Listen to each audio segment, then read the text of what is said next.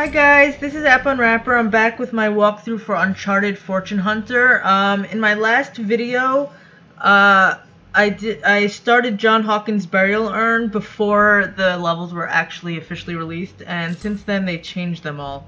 So I still need the key bonuses for 2 through 10 before I can do them, but I can show you level 1. I know that it's 7 moves. So to get the key bonus, it's 1,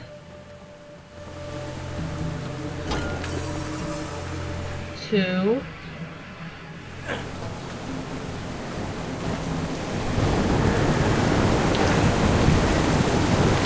3, 4, 5, 6, and 7.